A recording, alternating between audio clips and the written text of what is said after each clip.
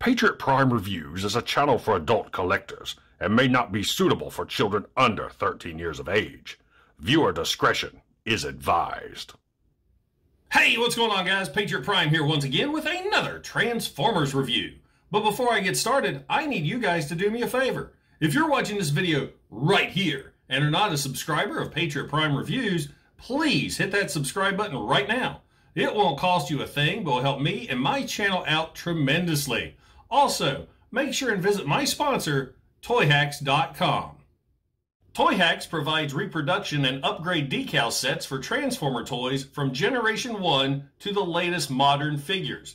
Make sure and stop by the Toyhax Armory, where they can equip your figures with new weaponry in multiple colors. And Toy Stages provides backdrops for figure displays and photography. Each purchase with Toyhax earns you RoboCents that can be used for future purchases. You can check your balance anytime in your cart. Toyhax is a company run by collectors for collectors. So check out Toyhax.com and make your collection stand out from the rest. And tell them Patriot Prime sent you. Now, on to the review. The featured bot in this video is Transformers Netflix War for Cybertron Trilogy Sparkless Bot. I got this bot here as a gift from subscriber Brad Baluta, who hooked me up once again with a bot that I can't seem to find in my store. So Brad, thank you very much.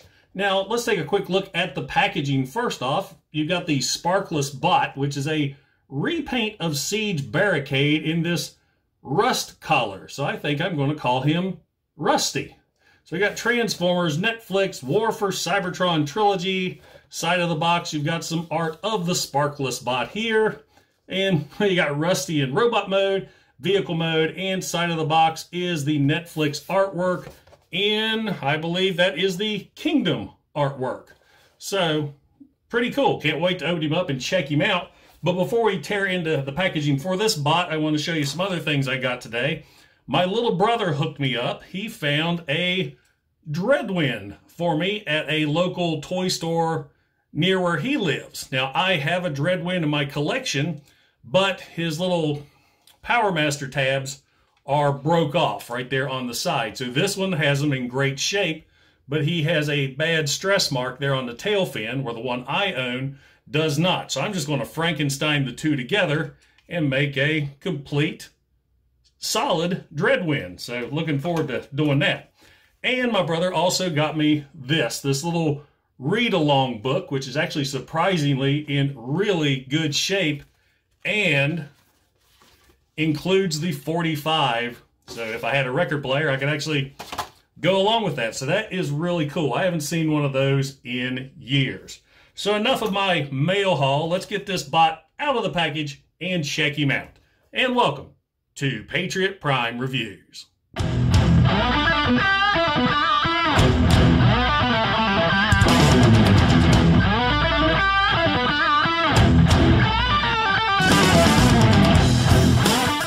Now, once you get Rusty all opened up and out of his packaging, you'll see he does come with a sheet of instructions that, as usual, are very well illustrated and very easy to follow. But considering this is a Siege Dotson Brother mold, you guys should know how to transform him.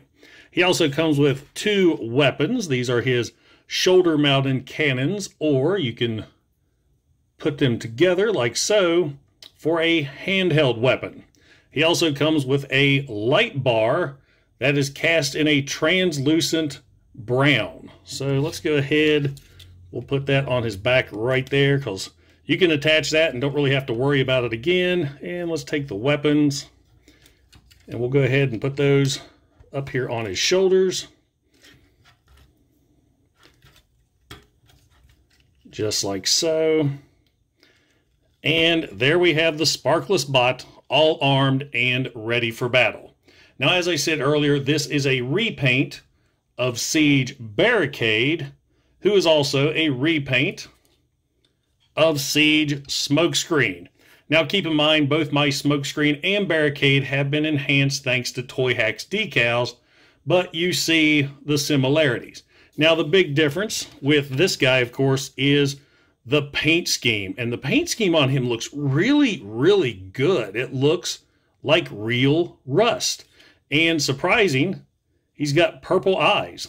I didn't even notice that in the online images when he was first announced. I didn't really think he looked that good, but getting him in hand, he actually looks pretty sweet. I really dig this paint job. He looks old and decayed and rusted, just like he did in the Netflix show. So let's see, compare him here to Barricade. Bump the ring light there. But as you can see, just the paint applications is the big difference. All the molded detail is the same, but it seems to pop a lot more on this rusted collar than, let's see, the black on Smokescreen here, or the purple on Barricade. Well, the purple, that stands out pretty good, but I'm really impressed how much the details really pop on this rusted paint scheme. It just looks really cool. Of course, he does have the issue of having translucent shins, and they're that brown translucent plastic again. So it doesn't look too bad since it is a darker collar. He is gray right there on the toes, same gray here on the arms, the shoulders. Well, I think actually, yeah, the shoulders are a little darker gray. But you can tell that's what the color of the whole figure is, because we've got that same gray behind the wings. So that is pretty much it for robot mode. Of course, the articulation is the exact same as his Siege counterparts. So now let's get the Sparkless Bot transformed into vehicle mode. My first thought when I saw Rusty here in vehicle mode is that he looks just like an old Hot Wheels car that you would find buried in the dirt in your yard that you forgot about from a few years earlier. I mean, the rust carries over great. He looks dirty, patinaed, and I mean, it really works. Hasbro has really impressed me with this paint scheme. This looks so cool. I don't even mind the translucent canopy, which usually ticks me off, but with him, you really can't see any of the robot junk hiding inside. Now, the light bar does kind of blend in a little bit, but that's okay because the whole figure just, it works. This works with this character. I love it. I think this is awesome. And if you want to compare Rusty here to Siege Barricade once again, and as I said, Toyhax decals on Barricade, I mean, they look awesome together. I dig it. Now, one thing I do wish that they fixed with this mold is these blasted translucent wheels. But I guess he's a Cybertronian vehicle. They have translucent wheels on Cybertron. Maybe a little paint applications there for the lights, and maybe a little something here on the back would help.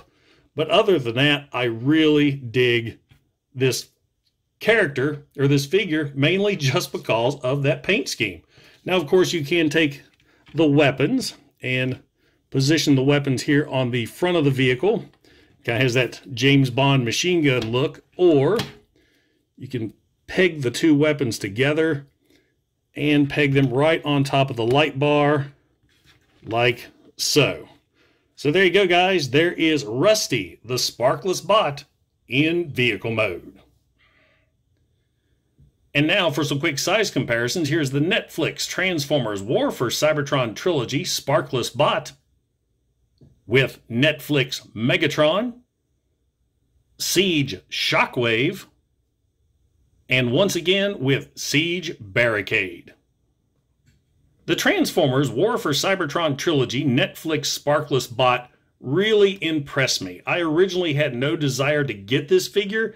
Then he was gifted to me by my friend Brad, and I was really impressed with the guy. Of course, I like this mold anyway, but the paint scheme really knocks this one out of the park.